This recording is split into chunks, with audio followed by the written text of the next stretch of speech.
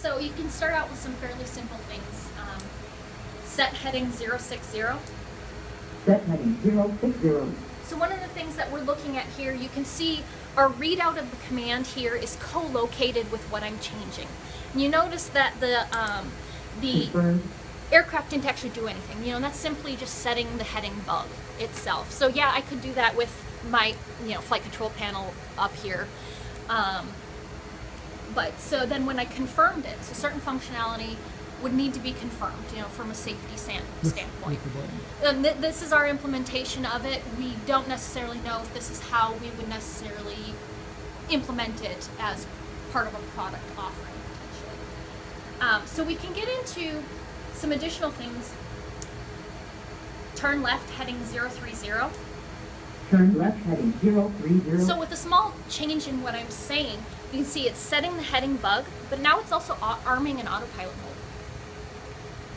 So, and you can also see we have kind of a message center here that I could click the accept button, or I could again confirm it there, and it gives you kind of a checklist of what you want to potentially do. Now you can see the aircraft starting to turn. Does it make sense to allow a speech recognition system to arm and engage autopilot nodes? We don't know.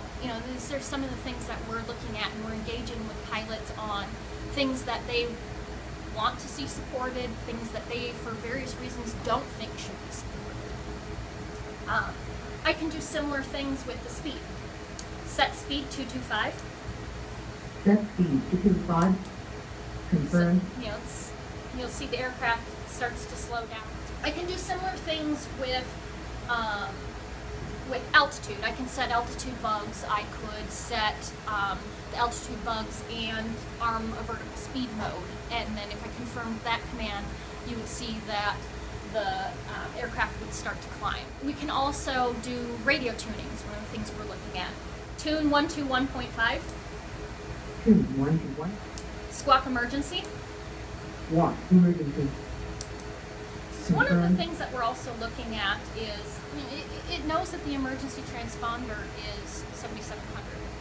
So it tunes that, so getting some context into it. But that again gets into the what makes sense to do and what doesn't make sense to do. One of the things that you would potentially, if you have an emergency situation, you would turn to your co-pilot and say, I'm declaring an emergency, squawk emergency frequency, those standard pilot communications. Well, now just start communicating with the avionics in that manner.